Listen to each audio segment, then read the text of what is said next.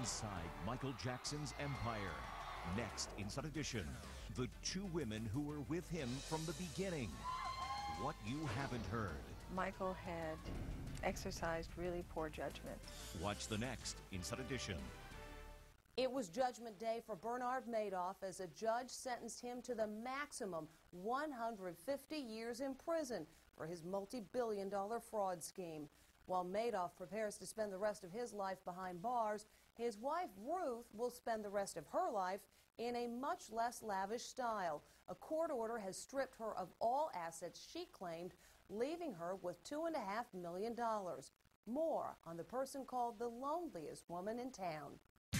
Bernie Madoff is sentenced to 150 years in prison for the biggest financial swindle in U.S. history. And his victims celebrate at a rally near the courthouse in New York City. When you heard the judge say 150 years, what went through your head? At last.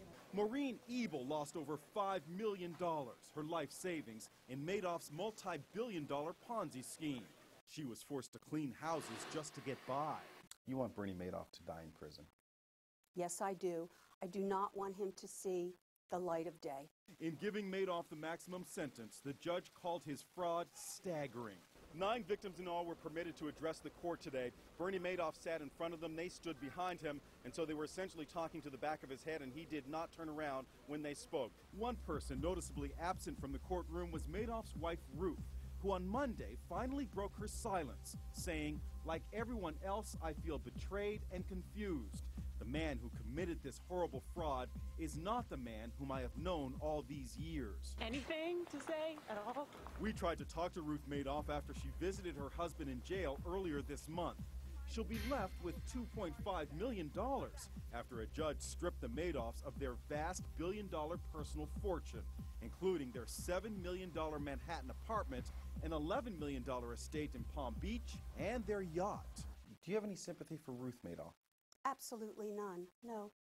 Ruth Madoff is now banned from many of the stores and restaurants that had once welcomed her business on New York's ritzy Upper East Side. This photograph was taken of her in her toned-down lifestyle, riding the subway. She used to get to travel by limousine. She is the loneliest woman on the planet, and justly so. Samantha von Sperling is an image consultant in Manhattan who knows the New York social scene. If I were her hairdresser, there's no way I would have that woman in my salon. Ruth Madoff has been told she is no longer welcome here at the Bella Blue Italian restaurant, where she and her husband were once regular patrons. She also no longer goes to this gym, where she used to have a $1,200 a month membership.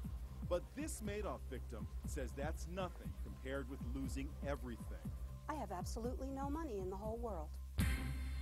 Mrs. Madoff has not been accused of any wrongdoing. Mr. Madoff says he ran the investment scheme alone. When we come back, more of our coverage on the death of Michael Jackson. Closed caption sponsorship for Inside Edition is brought to you by... My scar on my face made me so self-conscious, but with bio oil, I hardly think about it.